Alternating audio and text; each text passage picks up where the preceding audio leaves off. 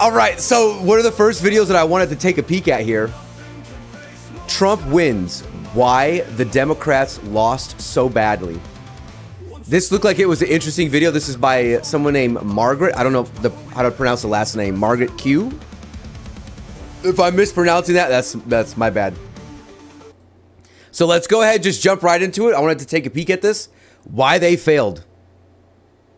Let's talk about Trump winning the 2024 presidential election.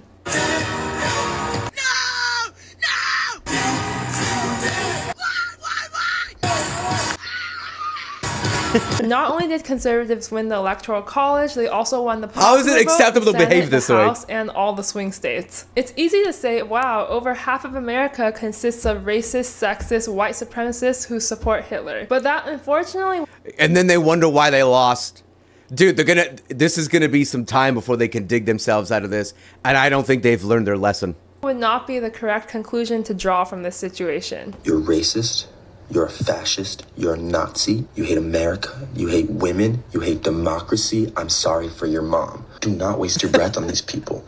Anytime that you're talking to a Donald Trump supporter, just call him a Nazi, call him a fascist, keep it moving. These people are beyond the right of it. Dude, the irony.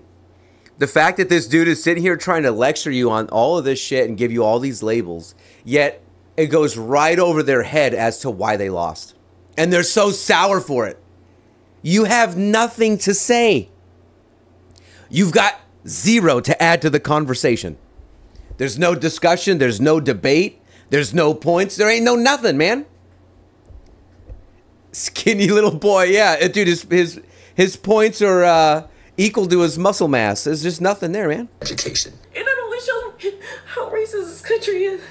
Misogynistic. Y'all hate to see a black, a Latino, anybody that's in an LGBTQ plus, a woman being happy. The fact that anybody in good conscience could go to the polls and vote for a man that is a rapist, that is a fascist, that is a misogynist, that is a racist who attempted to overthrow our U.S. government and our democratic I'm going to talk to you a little bit later on today. Not been seen Thank you, in our entire country's history is beyond me, and it's just genuinely incomprehensible. Genuinely cannot comprehend this. So today, chat. Let me ask you guys a question. Isn't it like it's okay? No matter what, these freakouts, they're always funny because we're just laughing, right? But if you actually want to get a little bit more serious about it, is it me or does it seem like every single one of them is a copy paste? They don't have talking points really. All they have is the same labels. Once you get to them same labels, it's the same shit over and over and over again. And it's like, if this is all you've got, who the hell wants to be on your side? They're insufferable people to be around. In this video, let's talk about an issue that I noticed a lot of Democrats seem to be confused about, which is how in the world half of America could have voted for the reincarnation of Hitler. So the truth is actually quite simple. The people have fundamental needs that are unfortunately not being met. Let me explain. There is a hierarchy of needs that needs to be met, also called Maslow's hierarchy of needs. Yep. You have to meet the basic needs first before you can satisfy the higher levels. A priority of needs, Take a look at this chart here, from most fundamental to least fundamental. On the bottom, we have physiological needs, then we have safety and security, love and belonging, self-esteem, and then self-actualization. Yeah, so the psychological needs, the physiological needs. You've got breathing, food, water, shelter, clothing. Like, these are the essentials to actually survive. Everything else is going to be coming after that. You can't skip a step. You have to satisfy the lower levels climb the ladder. You satisfy the higher levels. People need to have their physiological needs met before they can focus on what gender is my goldfish? What gender is my friend? Is my friend a he, him, she, her, they, them, it? So the real question is, are these fundamental needs being met? The answer is absolutely not. No, of course not. We've already seen that was a bad pause. This is exactly what I was saying a couple of days ago when I'm talking about what do people really care about. They care about the fact that they can pay their bills, buy their groceries, and all of that is just going down into the shitter. Everything is going up and your pay ain't increasing. Like, your pay is the only thing that ain't increasing. You go to the grocery stores and you'll see things that like double to triple in price. And you're like, what? I only put like a couple of things in the cart and this is adding up to $100 already. Yet your pay ain't increasing. Those are issues that people care about because it affects you every single day.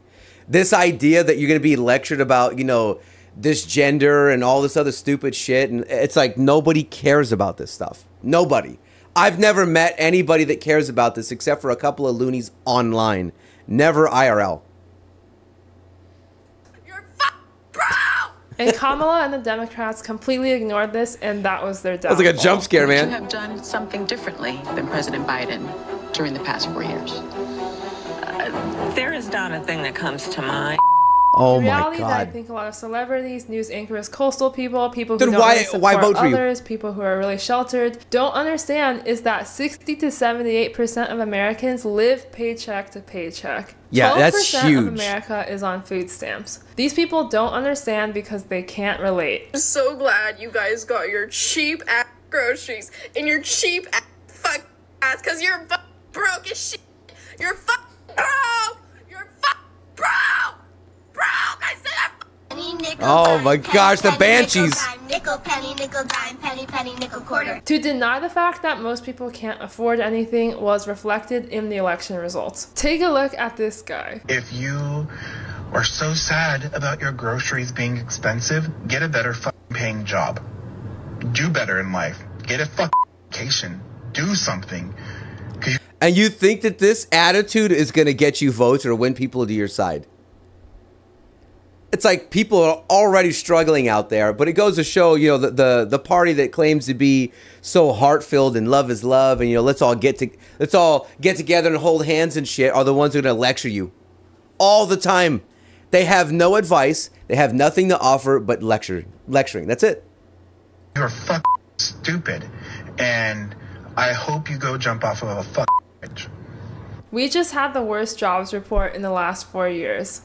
Isn't that what you do when you're confused about your gender? People complain to me every week that they're draining their life savings, they can't afford a house, they cannot change their jobs, they can't get a job, etc. It's this attitude of telling all these people who are living paycheck to paycheck, who are on food stamps, and telling them, oh, just work harder to get a job, even though we just had the worst jobs report in the last 4 years. It's this attitude that doesn't resonate with people. It's pretty out of touch and doesn't really acknowledge the problems that most people face. This type of attitude doesn't resonate with most people because you're denying people their reality. This type of mindset actually comes from a highly privileged position. If you start— It does. Who else is going to lay around all day and then start coming up with all these weird new social anxieties to start putting yourself— It's like Pokemon badges. You guys, I'm pretty sure most of you here are familiar with Pokemon. It's been around for a long damn time. It's like, you know, when you win a gym battle and then you get like the badge, that's how they wear this stuff. I've got social anxiety, and I've also got, like, I don't know, some, you know, I'm not a full ableist or whatever. I don't know what and whatever stupid crazy terms you want to come up with, man. They just want to wear them like badges, and then they talk amongst each other like, oh yeah, well, look at how many medals I've got. You know, I've got more social anxiety and mental orders than you do. So therefore, you know, it's like, even though I'm lower on the totem pole, so to speak, but now I'm also higher. I've got more authority than you because, you know, more people make fun of me. Shut up. That's what you care about? This is what you lay around thinking about all day? thinking about other people than yourself. And you know that show, The Biggest Loser? That's exactly what that's exactly what describes Democrats. Who's the biggest loser? Except for instead of losing weight, they talk about, you know, how worthless they are. That's all it is. I'm stuck in a wheelchair and I've got anxiety. And, you know, the other day, 2 clumps of my hair fell out. I sprained my knee by going upstairs the other day. My hair is pink and some guy looked at me. I'm pretty sure it's because he was a racist. Just plain who's the biggest loser. It's stupid. Understand that some Nobody's people have to gonna relate to provide that. for their children, their spouses, their family, their mom, and they can't put food on the table, they can't pay their bills, they can't put a roof over their head. It doesn't really matter if the Democratic Party is telling them to prioritize kindness or inclusivity or being anti-racist. Yeah, but they don't seem to be very kind, What matters first huh? and foremost is being able to live. It's a complete and total privilege and first world problem to say, oh, let's focus on being inclusive, what pronoun are you, instead of putting food on the table and surviving. Like, do you really think people in North Korea have time to care about if Kim Jong-un said some nice words that day? They're really just fighting for their survival at that point. People also feel very unsafe, which is the second level on the hierarchy of needs. Yeah. Not one time when her daughter was murdered and I was helping her navigate the criminal justice system did one Democrat call me to offer their assistance. It was only Republicans, and I am an independent. I vote both ways. That is a phenomenally good point. When you do see the outstretch of people trying to offer services and stuff like that, or at least condolences or help, instead, the other side would simply deny it as if it doesn't exist. You know, don't talk about that. You're going to be a racist if you bring up these issues. It's like, no, bitch, this shit is actually happening. It's like, my gosh, you know, people actually care about these issues. Though, you know, people are dying. It's insulting. No, please don't speak over me. But as I was bending down to pick up my dog's mess, one of the guys like grabs me by my hips, and he had an erection. Oh God! And just starts like humping me. It was one of the most terrifying things ever. Because I've been harassed. Hold up, I want to read that at the top. I remember her. She's like from the Young Turks. Young Turks producer Anna Kasparizan says she left the Democrats after she was, let's just say, poked or harassed by a homeless man in Los Angeles. Why on earth are you in Los Angeles? I've gone there for business school, and I'll tell you what a shit show. And it's like 10 times worse now. Kasparin says she was shamed by liberals for stating that she felt fearful to leave her house after the incident. Maybe she said it was a white dude, then maybe they'd have been okay with it. I've been harassed and chased by multiple homeless people. The homeless near me literally set fires. A lot more people than you think are actually physically assaulted Get out of the cities, in some boys. way or another, or they just have some weird public nuisances going on. Statistically and factually, crime is unfortunately up. So obviously the physical protection of the people was not being met, and it is. Here's the thing too, is that crime will continue to go up as long as people are desperate. And when you have mass inflation, you've got higher crime. Why? Because if you can't afford it, you're just going to steal it. Or you're desperate enough that you're going to start jumping into other people's yards, taking stuff, busting windows. People will, they go mad. And so with this economy that they've created and how it's going further downhill, you better believe crime's going to keep going up. But now things might change. It's the second lowest level on the hierarchy of needs. And Trump said that he was going to do various things to help with the physical security, but Kamala did not say that she would do anything for that. So the simple explanation was that people were voting to put food on the table, to put a roof over their head, for physical protection, and to be able to save up something for a retirement maybe. The Democratic Party did not clarify or bring up any positions or policies that they had to help mitigate the everyday problems of people's lives, aka their basic fundamental need to live. It's almost tone deaf to have all these celebrities prance around stage, twerk, whatever, while 12% of Americans are on food stamps and literally cannot afford to live. The truth is, I think America is willing to vote for actually anyone or anything or any person, no matter their race, gender, sexuality, etc., as I would actually disagree with that point. long as they could help satisfy people's basic and fundamental needs. You can actually probably... That is a big point if they're able to do that job, but I really do disagree with that point because, let's be honest, you put a tranny in there to run for president, dude.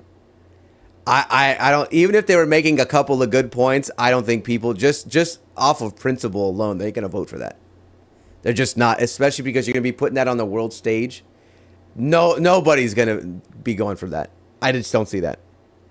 At the end of the day, you have to be the part of that leader. Like it's as weird as it sounds, you have to look the part as well as portray the part as well.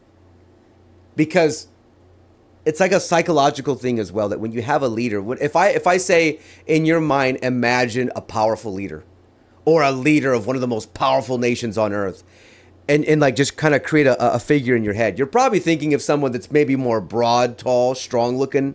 That's kind of like normally what people default to.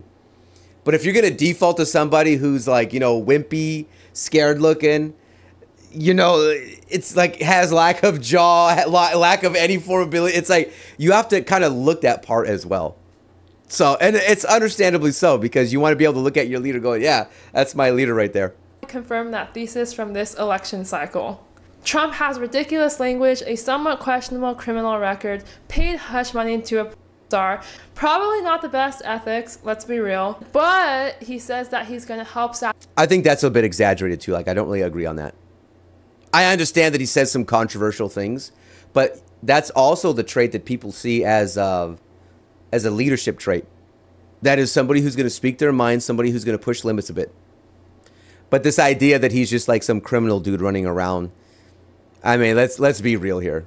It's more theatrics than it is like he's running around committing crimes. You know what I'm saying?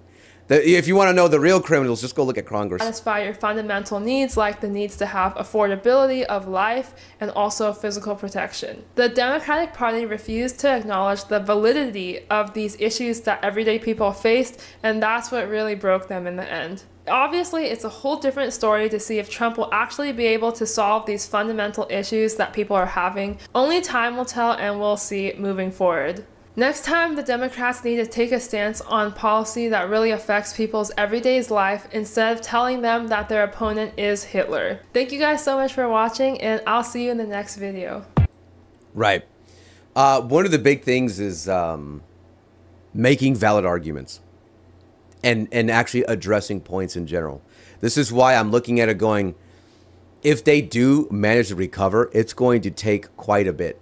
It's gonna have to, they're gonna have to gut a lot of the stuff that they have. But here's the thing. The way that they do this is they like to build Trojan horses. So let's say that they kind of pull back the party, they rebuild a little bit, they have a new Trojan horse, so to speak. It looks good on the outside. Maybe they're talking about policies a little bit more than they are talking about genders and shit. Okay, fine. But you better believe there's still going to be something else inside that horse. They're going to slip it underneath the rug, so to speak. And so, but it's always going to rear its ugly head that way. It's not going to go away. That element is always going to be there. And that's why I look at that and I'm just like, well, you're basically shooting yourself in the foot. You ain't harming anybody else but yourself. I ain't got a problem with it because I don't agree with most of the shit that they come up with anyways. But I also would have to say, as fun as if it sounds, and I never thought I'd really be saying this, I agree with what Bernie Sanders was saying to a degree when he was saying the reason why they lost is they had nothing to stand on. No policies. They weren't talking about issues. It was all just fluff, no substance. And you got to be able to at least make valid arguments. If I'm talking about immigration in general and you're just going to call me a racist, that's not an argument. You actually have to sit down and lay out your argument as to why I'm wrong with my stance. If you cannot do that, people are going to notice. They're going to notice when you're going to start gaslighting them, talking shit, and that's all you've got. It's like, that's why people hate political speech or political talk. You know, you get up on a damn podium. Today, I want to say that I absolutely love America and this country has done so much for me and there's many issues at hand and I'm going to be, you know, addressing these issues and we're going to start with you know, racism in this country, which is getting very bad. And one of the ways that I'm going to do that is looking hard into this issue. It's like, dude, you've been jibber jabbering for how long now? You've been talking a lot, but you've said nothing at the end of the day. You've said nothing. And everyone's tired of that. At least Trump is like pushing things forward, telling you exactly what he wants to do. And like what his plans are. That's why I don't know how much they're actually going to recover, if ever, really. Because this was like a crushing defeat for them.